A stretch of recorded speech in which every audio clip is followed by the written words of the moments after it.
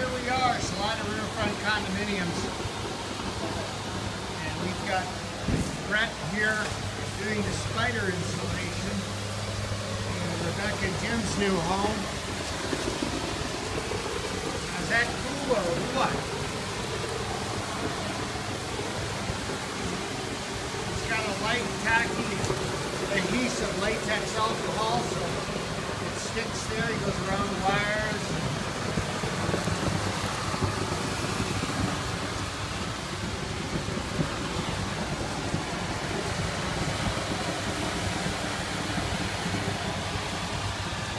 All the units get this on their exterior walls. The same material we use for fiberglass up in the ceiling, but we just don't have the additive to it.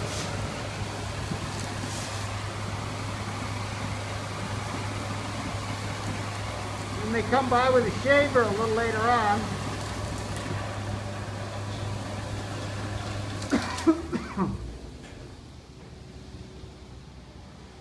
James, I think we're running out. We got another man in the truck down here.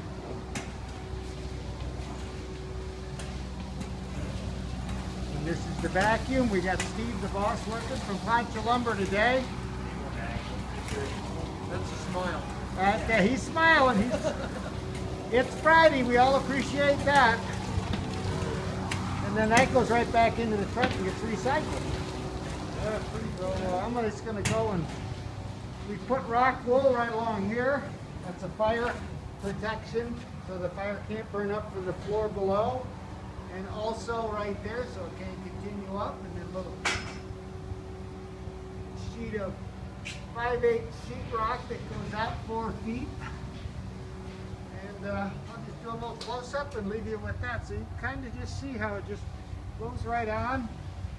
And